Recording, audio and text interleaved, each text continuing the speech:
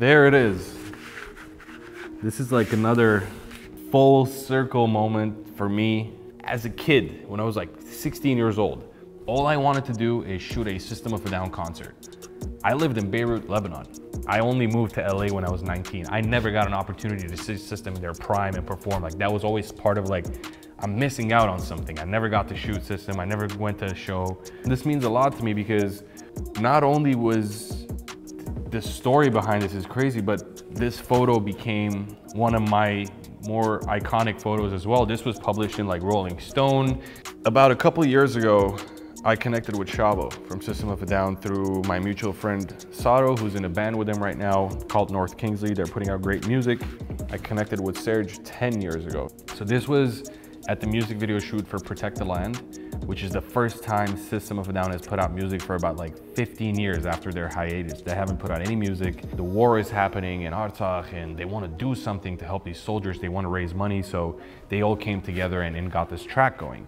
So Shavo calls me, he goes, yo, where are you? I'm like, I'm in the car driving. He goes, are you alone? And I was like, yes. He goes, what I'm about to tell you, you can't repeat to anyone. System has 2 new songs we've recorded, we're gonna release. We're shooting a music video for one of these the day after tomorrow. Are you available? And I said, bro, like, even if I'm not, I'm canceling everything and I'm coming. This is like a moment in history, you know what I'm saying? So this shot happened because it's like a shot of a protest that they have in LA. And there is a moment where there's like this big Armenian flag just kind of like wavers over their face or the background.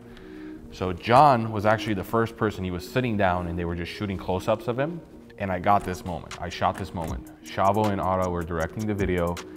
As soon as I got this photo, I turned to Shavo and I was like, yo, you gotta see this. Like, this is iconic. He looks at it. He goes, we gotta do that with all 4 band members. Like, that's crazy, like, to get it perfectly.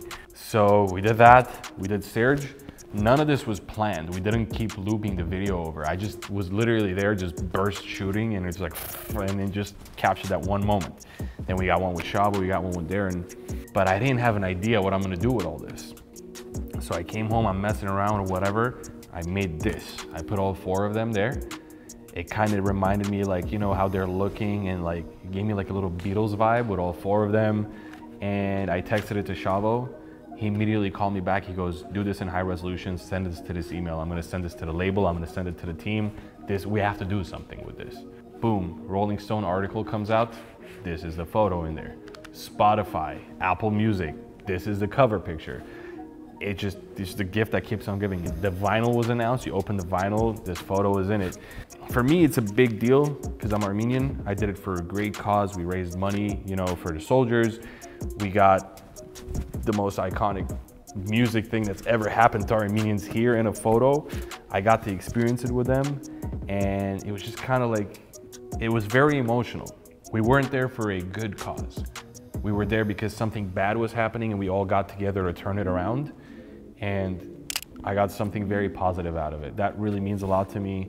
This is a full circle moment. From being a fan blasting Toxicity in 2001 in Lebanon and being in LA 10 years later and shooting this,